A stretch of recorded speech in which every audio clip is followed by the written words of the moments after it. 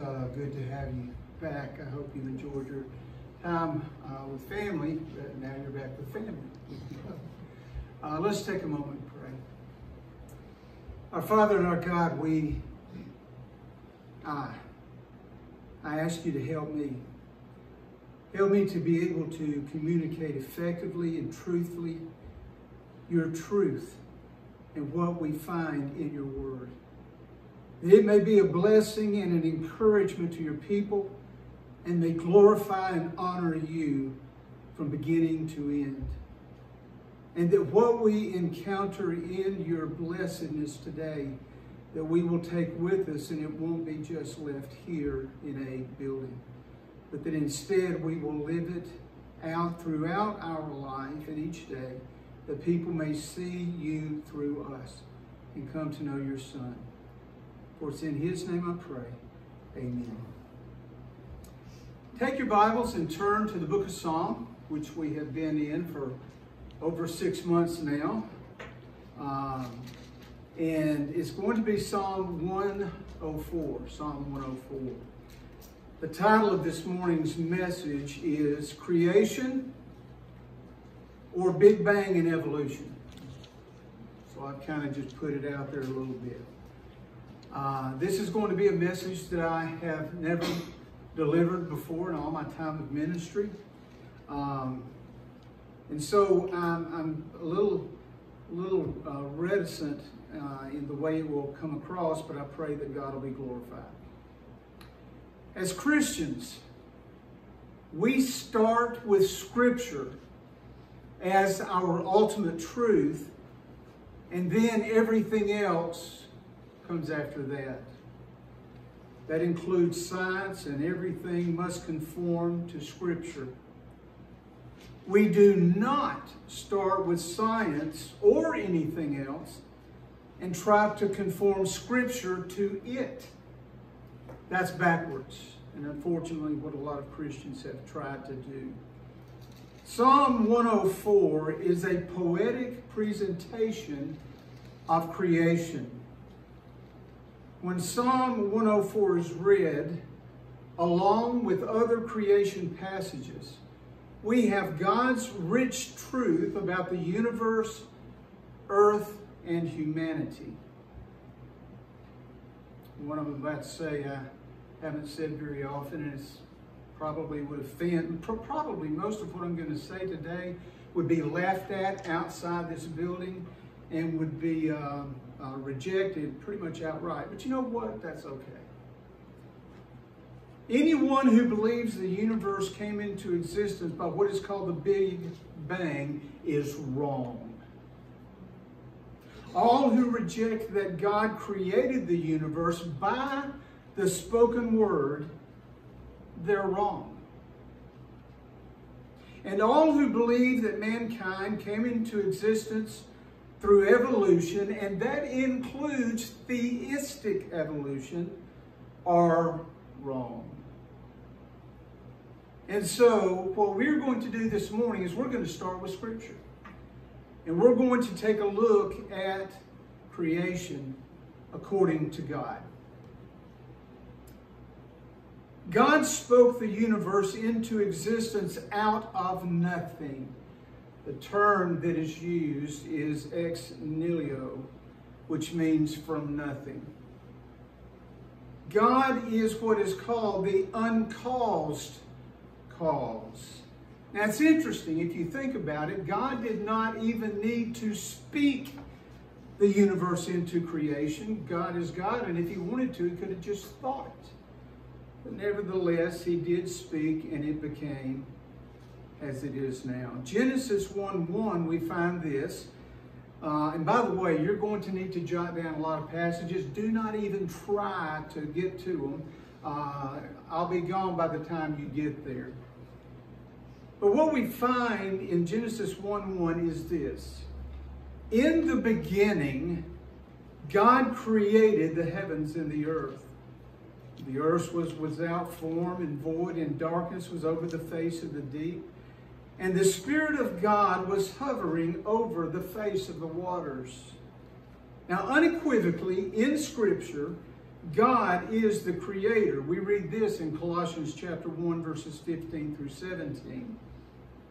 He, which is referring to Jesus, is the image of the invisible God, the firstborn of all creation. For by him all things were created. Now keep in mind, we're taking Genesis, in the beginning God, and now we're reading that Jesus is the creator. And the reason is because Jesus is who? He's God. Okay, just making sure y'all got that. Jesus is the image of the invisible God, the firstborn of all creation. For by him all things were created in heaven and on earth, visible and invisible, whether thrones or dominions or rulers or authorities. All things were created through him and for him. And he is before all things, and in him all things hold together. Now, right there, did you hear that? Verse 17, in him, in Jesus, all things hold together. One of the things that molecular scientists have told us is that it is beyond them how the molecule does not just expand and explode, that there's some kind of dynamic that holds everything together. And what we find out here is that Jesus Christ, by his power, literally is holding the universe together, because if he didn't, do you know what would happen? A big bang. And it would all go away and be destroyed. In Colossians chapter 1, verses 15 through 17, the Trinity is presented as creator when coupled with what is written in Genesis 1, 2, and 1:26. See, I told you it's going to be used in a lot of scripture. In Genesis 1 and verse 2, we find the earth was without form and void, and darkness was over the face of the deep. And the Spirit of God, third person in the Trinity, second verse in the Old Testament, we already have him being referred to. And the Spirit of God was hovering over the face of the waters. Then in Genesis chapter 1 and verse 26, listen to what we read here. Then God said, let us make man in our image, after our likeness. Right here, we already have an allusion to what we know from the rest of Scripture, the Trinity, is that God is one, but he is triune, God the Father, Son, and Holy Spirit. Now, when Moses wrote in Genesis the historic account of creation, did you get that, by the way, as to who wrote Genesis? The person that wrote Genesis, Exodus, Leviticus, Numbers, and Deuteronomy is Moses, as revealed to him by God. But as he wrote in Genesis the historic account of creation, Genesis 1:1, in the beginning, God. And that is what sets the foundation for everything, everywhere, for all time, in all things. Before anything was, God existed in Father, Son, and Holy Spirit. Now, I can't comprehend that. I can't comprehend that there was something when there was nothing. But that God existed somehow in eternity past, and there came a time when God began time through creation. According to God, there is a chronology of creation, regardless of what man tries. And I have watched so many videos and read so many things this week about those who are I'm talking about scientists. I'm talking about people who geology and mathematics and all these different guys who are Christian that affirm creation. And I've also listened to a lot of people, and it's all been on YouTube, who try to debunk creation and to understand how creation came about other than the way God said it happened. But as we've already mentioned, the chronology of creation comes from God regardless of what any man tries to affirm or, quote, prove.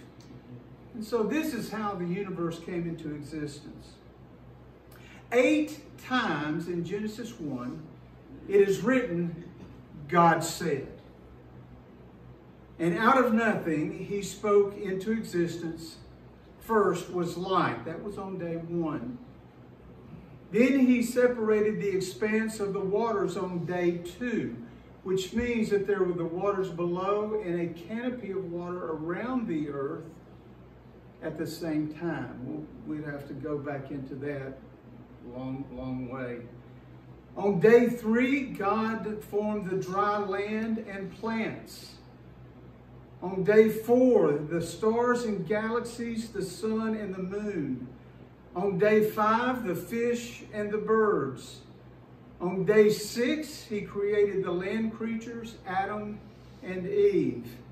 And on day seven, God rested, and that's where we end up in Genesis 2:2-3. And so that is the chronology of creation. Now understand and hear this. Every day of creation was a 24-hour day.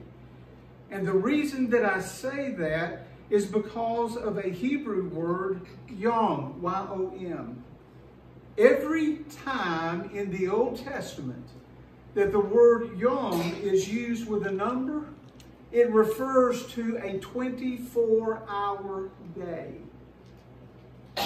We do not see in Scripture that days were thousands or millions of years. They were each 24-hour days.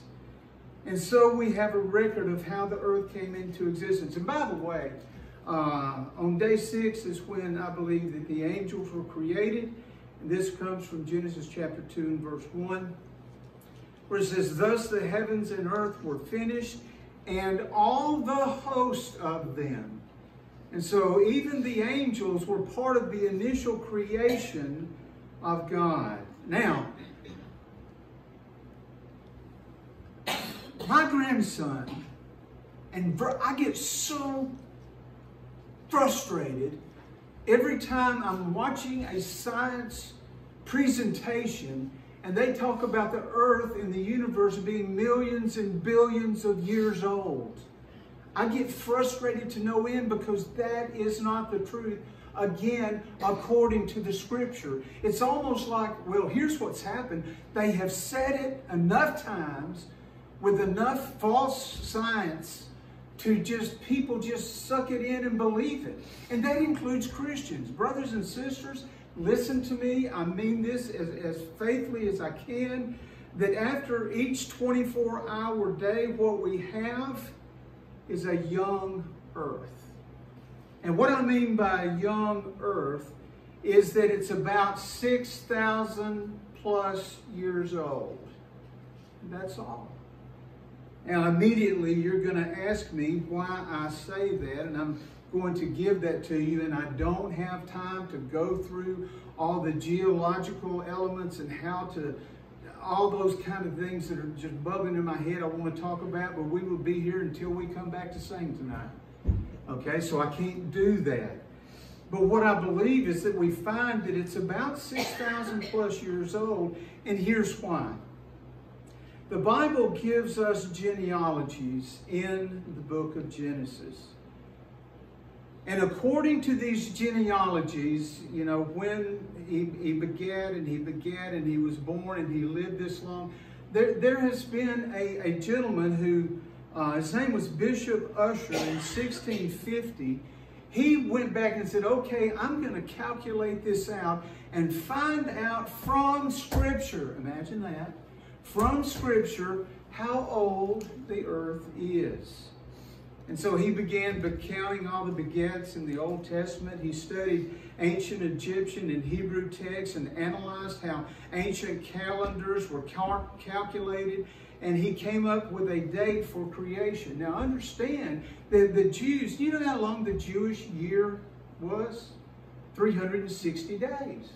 How long is our year? 365 plus. Because what happens once every 4 years? A leap year. And so the timing in there is really interesting. But what he concluded after doing all these calculations, and you can look him up, his name is Bishop Ussher, is that he concluded, this is so interesting to me, one weekend in 4004 BC. He couldn't leave it alone there. That's what preachers do. They think, well, let's get a little bit more precise. He came up with the evening before October 23rd. Now that's just funny to me, okay? I'm good with the 6,000 with the 4,000 plus years. But what we have is that literally, if you do your study faithfully, with the Bible being your accepted foundation of truth, and you try to bring science into it, you're going to find that God is right. Does that surprise anybody? Now, here's what we continue thinking about, because I want to talk about the Darwinian fools. If you take God out of the mix, there are dire consequences, and that's what's happened. I can remember talking to my grandson well, not several, but a little while back, and you know, I asked him. I said, "Were there dinosaurs on the ark?" I saw his little brain. He loves dinosaurs. His little brain going like this, and he said, "Don't know." And I said, "Well, it had to be, because there were two of how many? Every animal. Plus, it didn't have to be a full-grown dinosaur. It could have been a newborn from the egg dinosaur." And then it talks about kinds, and we could go through all that. We don't have time. I'm chasing a rabbit. But I want us to look at what is it about these people who choose to look at pure science without being informed by the Scriptures. What does God say? And we've gone here one time before when we were going through Romans, but I got to read it, because God is true and I can mess things up. But now listen closely, beginning in Romans 1:19. Paul writes, and again, this is under the inspiration of the Spirit of God, which means it is eternal truth. Paul writes, what can be known about God is plain to them. Who? Everybody. Because God has shown it to them. God has not hidden who He is, what He is, how He has done things. He has revealed it. Let me keep reading. Verse 20. For His invisible attributes, namely His eternal power and divine nature, have been clearly perceived ever since the creation of the world in the things that have been made. So they, that means everybody, is without excuse. Without excuse for what? For knowing and believing in God's existence. Let me keep reading.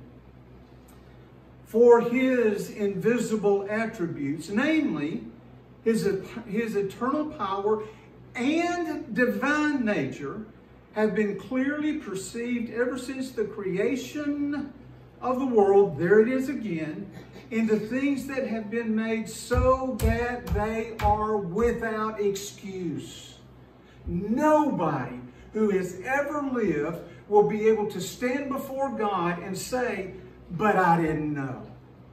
I didn't understand. You didn't reveal yourself to me. We have here, because we believe the Bible first, that what God says, I've revealed myself, you know my eternal attributes, and so therefore you do not have an excuse for not believing in me. Verse 21, for although they knew God, they did not honor Him as God or give thanks to Him, but they became futile in their thinking, and their foolish hearts were darkened.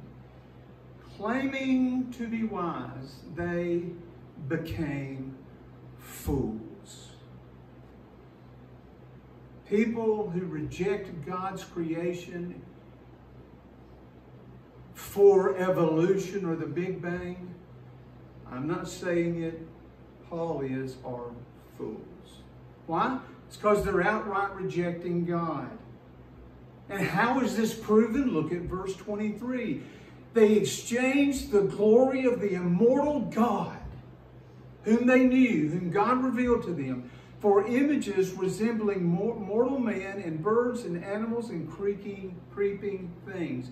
In other words, they let that go and they said, I'm going to believe what I want to. And then they've got all these different things that they believe because they refuse to see God. And do you know what God says here? He says, I've revealed myself. All you've got to do is look around. You can see my creation. But if you reject the evidence that I have given you, I'm going to give you up. You want to go that way? Go ahead and go.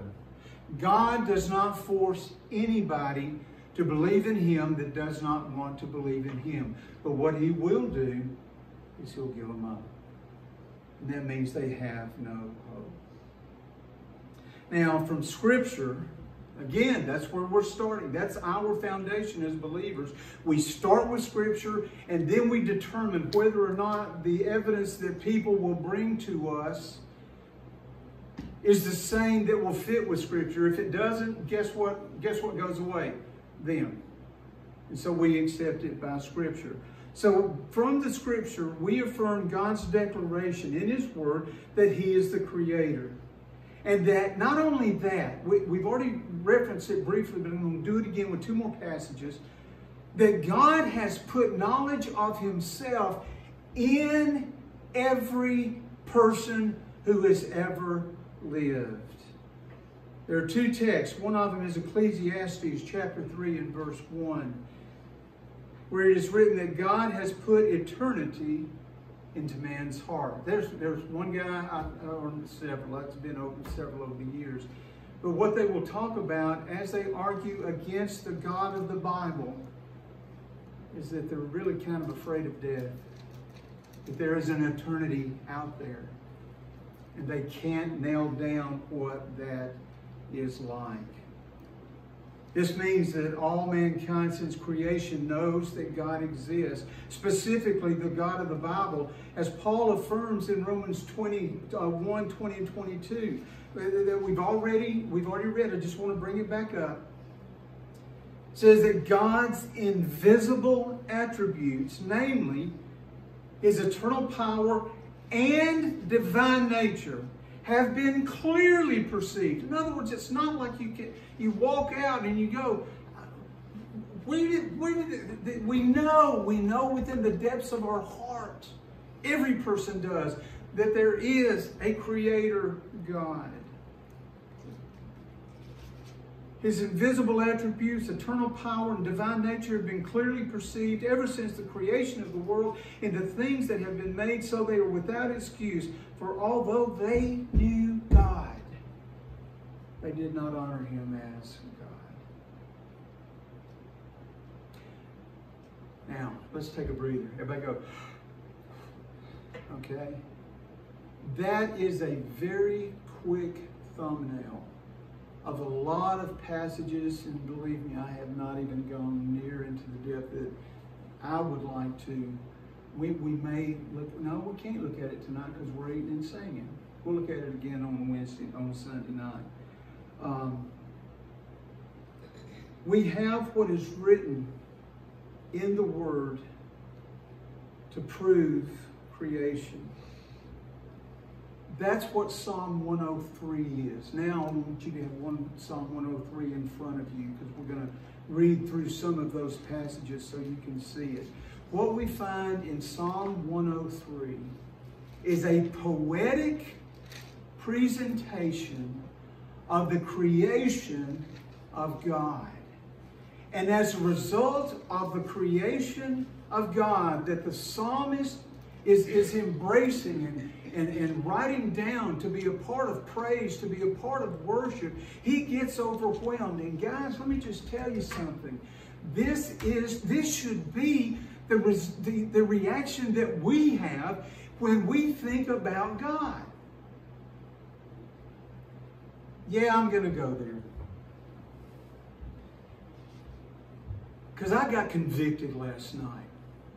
I got convicted. And I've been convicted since last night. Isn't it interesting how people will pay money, good money, to go sit in a very uncomfortable seat with a whole bunch of other people in an uncomfortable seat in a big round place that has a cow pasture in front of you that is lined off with numbers, talking about a football stadium. And how passionate we get over what happens out there.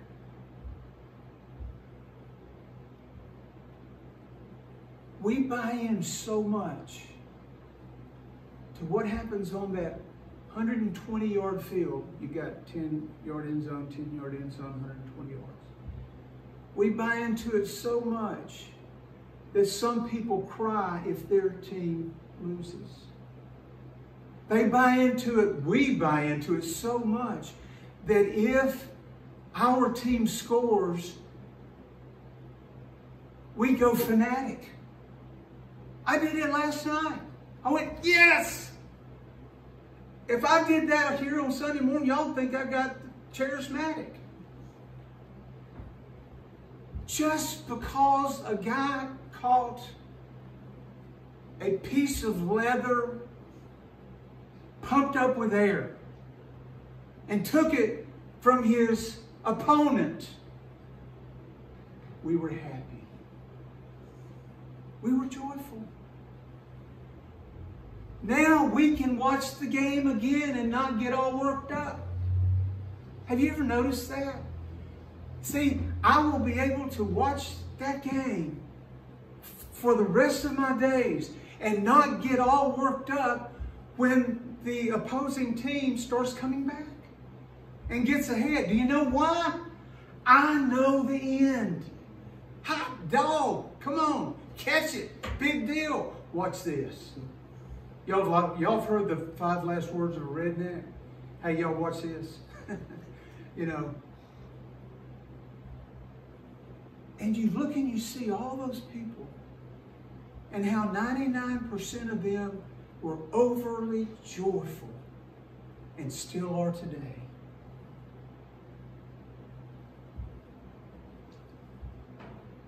But that's not the way we are when it comes to worshiping God. I'm confessing. Look how many empty seats we've got. And it's a lot greater what God did than what a guy with a jersey did last night in the end zone when he took away the ball from the guy it was intended for.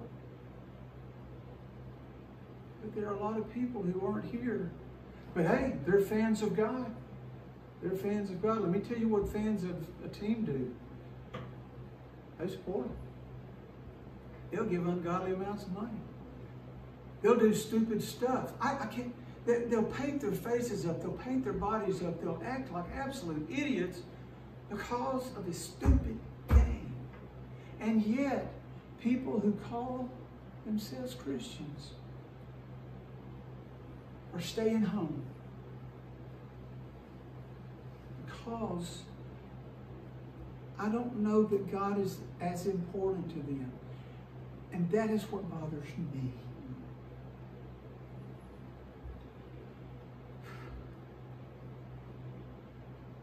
Did we read Psalm 103 yet? Well, I'm going to quit preaching and start reading Scripture. Look at how the psalmist starts off. Man, he starts off in high gear here. He starts off. And I feel guilty just reading this, but I start getting in the mood. I start getting into what's going on, what's happening. Look at it. He says, bless the Lord, O my soul. O Lord my God, you are very great. You are clothed with splendor and majesty, covering yourself with light as with a garment, stretching out the heavens like a tent. By the way, I think that's a poetic description of how the stars and the galaxies are all in movement. You know, they're moving away from us. We have seen that. He is talking about it in a poetic way. And then in verse 5, I want you to see in verse 5 is proof that man cannot destroy the earth. Verse 5, He, talking about God, set the earth on its foundation so it should never be moved. Which means that the way God has made the earth is going to continue until He changes it.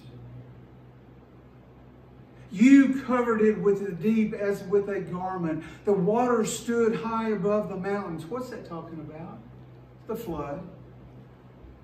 At your rebuke they fled. At the sound of your thunder they took flight. The mountains rose and the valleys sank down to the place you appointed to them.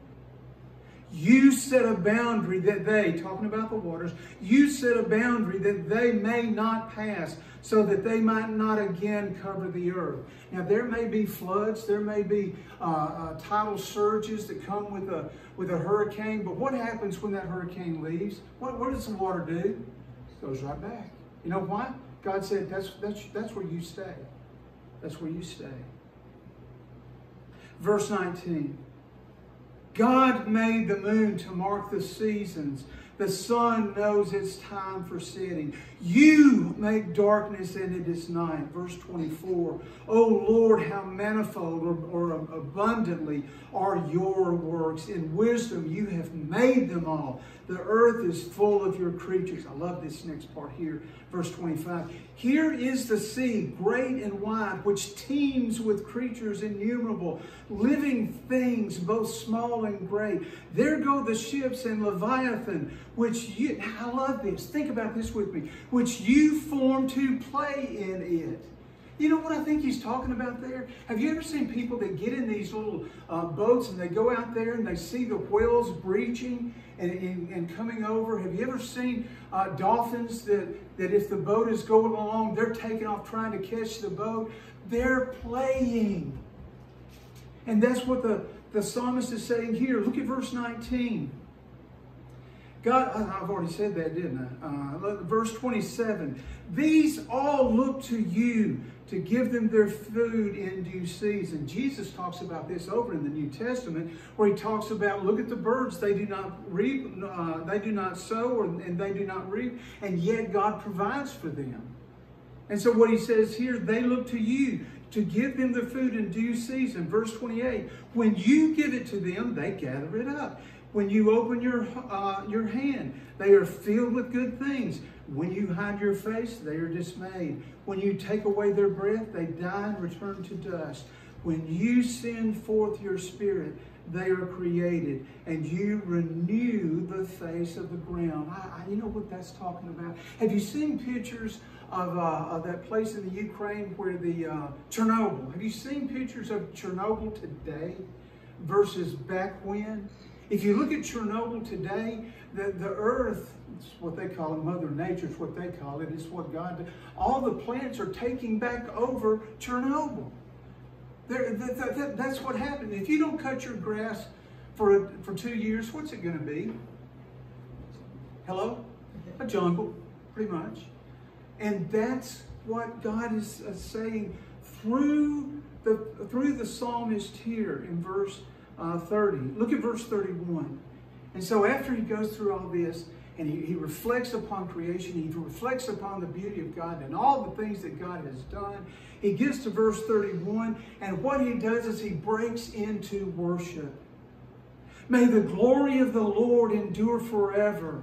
May the Lord rejoice in his works, who looks on the earth and it trembles, who touches the mountains and they smoke. You know what he's talking about there? A volcano. He says, you know, God did that. That's one of my favorite phrases when I'm especially in football and it's at night and the moon is coming up. This happened this past week, and I can't help but look at the coach and say, you know, by the way, God did that. You know, there's been a rainbow a couple times. God did that. Last Friday night it was raining in the first half again. God did that. You know why God sends rain? To clear out the crud in the air. And among other things. Anyway, move on. Verse 33. So what is he? After thinking about all of this and looking at creation and reflecting upon it, In verse 33, he says, I will sing to the Lord as long as I live. I will sing praise to my God while I have being. You see that? I love this part of his prayer coming next. May my meditation be pleasing to him. In other words, he's saying, God, help me to think on you. Help me to think godly things. Let it be pleasing to you. That's the biggest battle. I told y'all that was between my ears. And he's saying here, may my meditation be pleasing to him. Why? For I rejoice in the Lord. Not that a team won or lost a game, but in the Lord. Verse 35. Let sinners be consumed from the earth and let the wicked be no more. But then he ends it on a high note here. Bless the Lord, O my soul.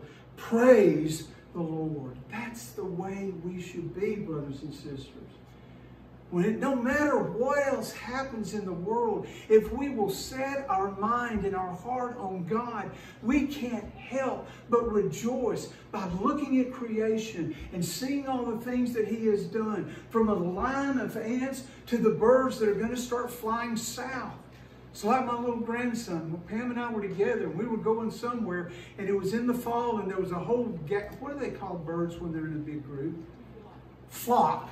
That was a flock of birds. I mean, it's a big one that was going south. And our little grandson said, look, a bird parade. And so now every time I see them, guess what I call them? There's a bird parade. God did that. He put it in them to go where it's cooler, warmer, so they can have food and so they can mate and so they can have, it's like the whales that start off down in South America and then they migrate all the way up to the north to spawn. Guess why they do that? God did it. Have you ever seen the salmon? I used to say salmon until I was corrected. I understand now it's pronounced salmon. I just can't do it. Have you ever seen what they do when they swim all the way up, salt water, all the way up, and then they get to a certain river and they go, that's our exit. And they get in the river and the river is rushing. And what are those salmon doing? Buddy, they're going, they're kicking it with everything they got, and they're jumping over. You remember all the waterfalls, and they jump over the waterfalls, and they go up, and you know where they end up? In the same place they were born. And is that a roll of the dice, or is that the sovereignty, providence, and power of a creative God? That's what it is. That's the God we worship. And we worry about the price of gas, or who wins a stinking game, or whether or not you get a game on Friday night because, see, I stopped myself.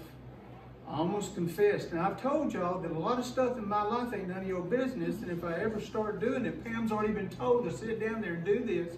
But we need to look around and see God more often. You know what's going to happen when we see God more often in our lives? We're not going to worry. God's got it. Who's going to win the election? God's got it. What about Russia and China and Iran and the war in Israel? God's got it, guys. We pray about it. We leave it in his hands. And what he does is best and right to bring glory to him. So what do I want us to do?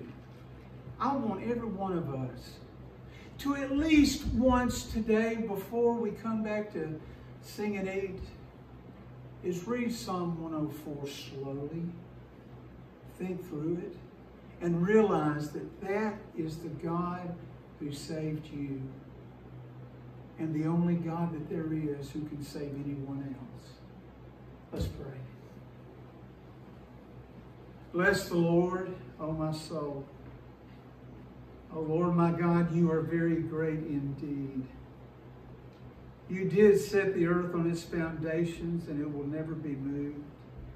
You made the moon, you made the sun, the stars, the darkness, the light. Your works are great in all the earth. You are the one that we all look to continue each day and each breath. And so we do pray that your glory will endure forever and that people will rejoice in your works, so that we may sing to you as long as we live and sing praises to you, our God, while we have been. And God, we do ask that our meditations be pleasing to you, and so we rejoice in you. And we conclude this time by praying again as Moses did, as David did, to bless the Lord, O my soul, and to praise you forever. For it's in Christ's name, amen. Joel? Number 4. 4. Let's all stand.